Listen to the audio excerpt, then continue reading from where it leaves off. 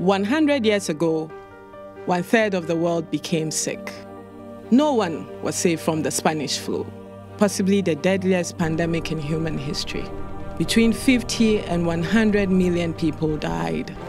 As disturbing as those numbers may be, the overwhelming lack of accurate information was alarming. 50 to 100 million deaths worldwide. Put another way, at the time, that was half the population of the United States. Or maybe all of it. Today, IHME's Global Burden of Disease study uses all available data to produce estimates for more than 400 diseases and injuries. When you have the best data, you can make the biggest difference. Identifying the most vulnerable, allocating resources quickly, and saving lives.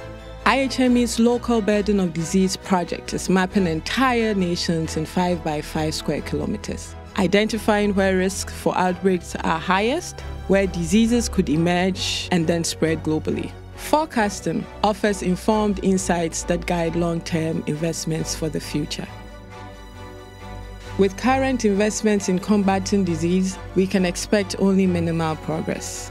By cutting resources, we will no doubt have setbacks. But by investing more, we will advance our progress, reducing the harm of deadly diseases, or even eradicating them. IHME delivers on its commitment to provide the world's most complete and timely estimates on health. Those estimates and our analysis help people live longer, healthier lives.